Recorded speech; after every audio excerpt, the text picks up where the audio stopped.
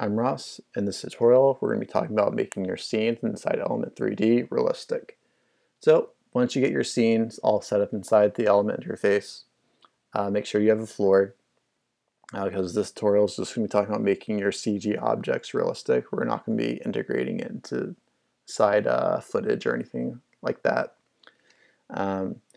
Make sure you pick an HDR, preferably one with an actual scene, not like in a studio environment where it's just lights.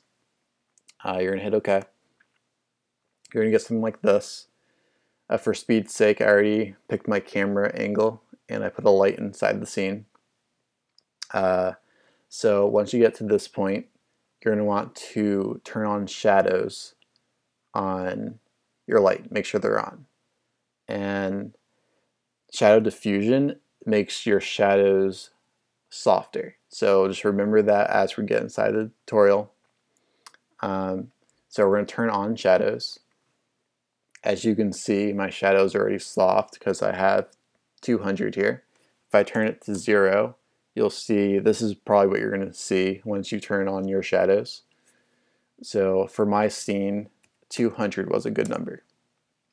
So you just want to see what type of look you want. If your light's closer to the look you're going for, it's probably be a sharper shadow. So just get like a reference picture of what you're aiming for, because it definitely helps. For shadows, definitely go under ray trace, because if you go under shadow mapping, it doesn't look as good and it does weird stuff to your model. So make sure ray trace, definitely more realistic as far as going for realism. Make sure you have some samples to adjust from for your shadows, because if you turn this to 0 and this to 1, as you can see, our shadows don't look very good. So turn up your sample count. For my scene, it was 3 and 2. That gave me some good results. I can turn it up even further to smooth this out even more if I wanted to, but I don't want to slow down my render yet. So next step you want to do is turn on ambient inclusion.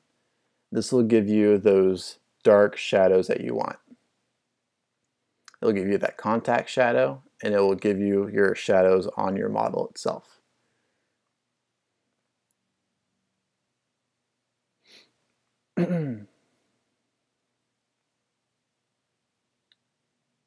Yeah, so if I turn this on and off, you can see what it's doing. Especially right here, if you really look at the contact shadow. Alright, next step is just to turn on some depth of field with the camera. So once you set up your camera, this will be pretty easy. You just turn on depth of field, and depending on how close your camera is to the model, you're going to adjust your focus distance. For me, 350 worked out pretty good. So normally you're going to stay around like either to 100 and to 1500. That's usually the range I'm usually at when I mess with camera focal distance. So try to stay fairly close to your model, otherwise it's going to be hard to blur either the background or the foreground if you're far away. Alright, so next step that I did, I created a vignette and then I added a curves. And that's all there is to it. Thank you for watching this tutorial. Make sure to like and subscribe. Thank you very much.